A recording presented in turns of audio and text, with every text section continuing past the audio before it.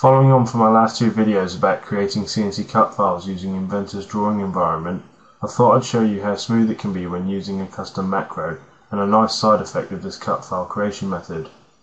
In this folder I have a bunch of ceiling panels which need to have their cut files created.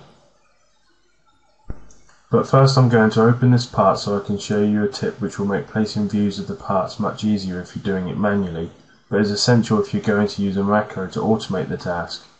First, orientate the part so you can see the face you want facing up on your CNC machine. Using the View Face tool, select the desired face, then rotate the part as needed. Before saving, reset the view cube's front face to the current view.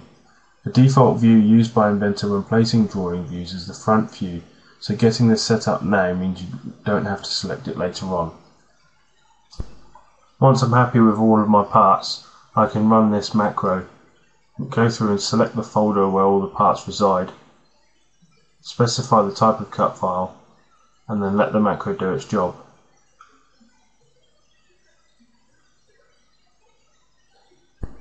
As you can see, it's gone through and created a view for each individual part that was in that folder, turned off the visible edges layer, and turned on both of the sketches, the cut file sketch and the reference geometry sketch.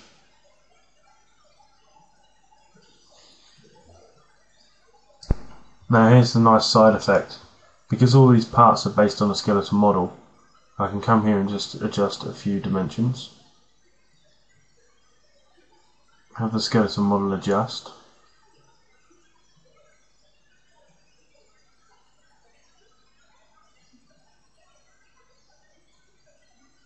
And open up the assembly and update all the files.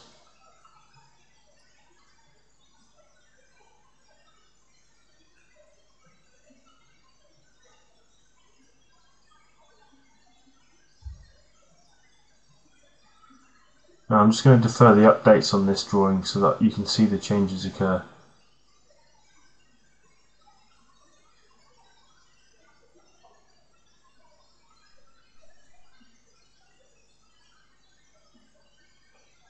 Okay. Now as I hit update, see how all of the parts are updated automatically. This means you can have parametric associative cut files that can be created before the design is ready to be issued for construction.